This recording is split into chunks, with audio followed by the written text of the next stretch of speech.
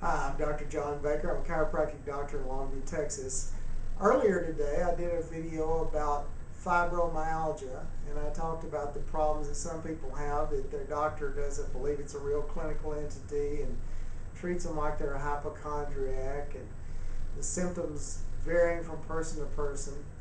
This topic of this video is myofascial pain syndrome, also known as myofasciitis, also called trigger point syndrome. And it, on the other hand, seems to be more of a recognized, taken seriously clinical entity.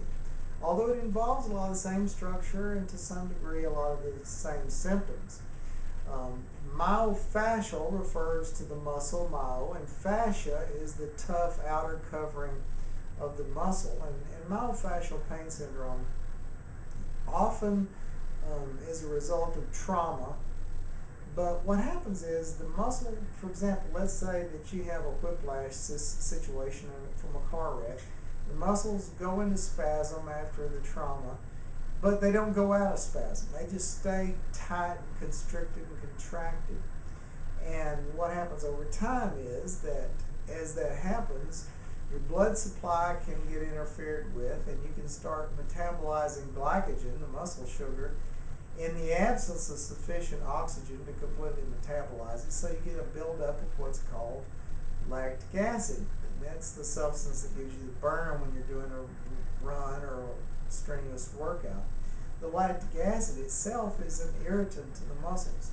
So, for example, let's say that the muscle is starting to be contracted, it's staying that way, it starts to building up lactic acid. You can get what's called a focus of hyper irritability that becomes what's called a trigger point. It's usually about a pea-sized focus of hyper-irritability in the muscle, and it becomes fibrotic. So you have kind of a hard nodular feeling, and if you press down, it'll refer pain to other body parts. That's where you get the word trigger point, is that pressing on it or having pressure on it can trigger, literally, pain in another body part distant from where the actual trigger point is.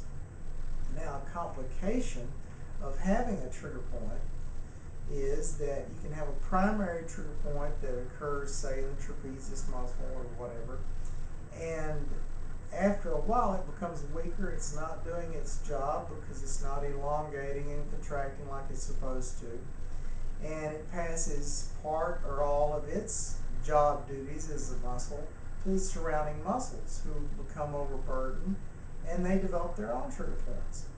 So you can have what's called a primary trigger point generating stellate or satellite trigger points.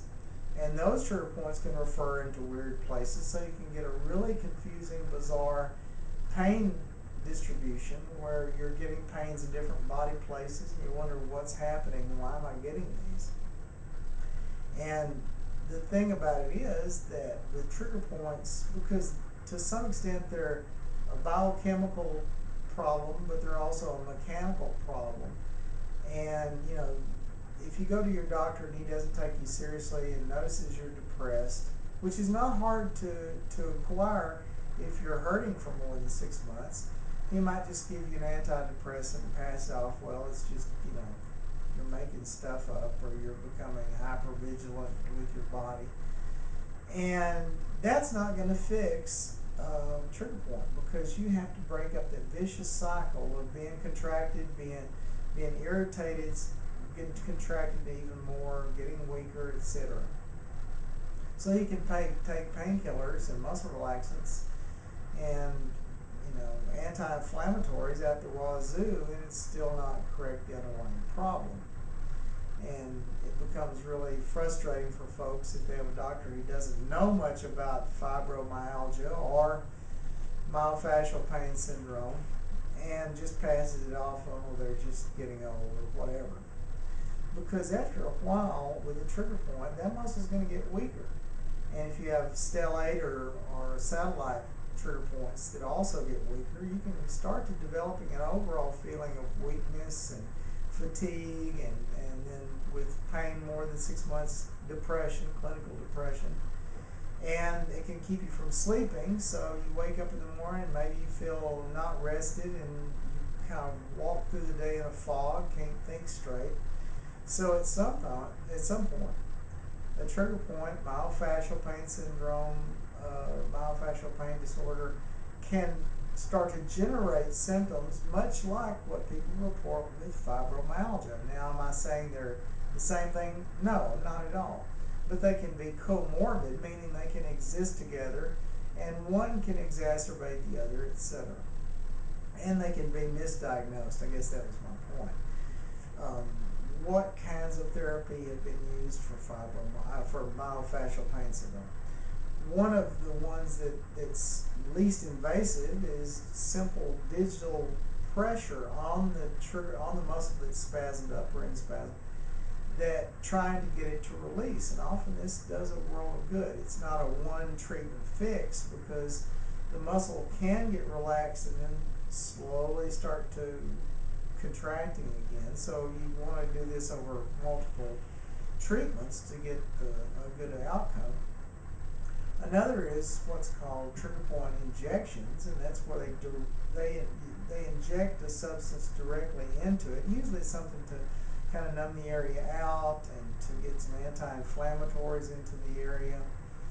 Um, for some people this works really well. Some people have a minimum good outcome from it. It really varies from person to person. And then some doctors give anti-inflammatories and muscle relaxants. I don't think that's the best approach, obviously, because it's not really going in and breaking up the vicious cycle in the way that you need to do it. So myofascial pain syndrome, to some extent, it can have symptoms similar to fibromyalgia. Some people, a chronic trigger point problem can become misdiagnosed as a fibromyalgia problem, but it's ultimately something that is serious. It can cause you to be in pain a lot. It can cause, depending on where the trigger point is, can cause you to think you're having a stroke or a heart attack or whatever, and it can interfere with your life, make you feel miserable, and be difficult to diagnose. So it's a condition that you definitely want to find someone who has had experience both in diagnosing and treating myofascial pain syndrome. And if you've had trauma like a car wreck, it's definitely something that you want your healthcare provider to look out for, because that's one of the main etiologies of myofascial pain syndrome is trauma from a car wreck or from a workers' comp event, anything where you have trauma as the initiating factor. So I hope I've helped you give you some information. I certainly haven't given you all the information in the world about it.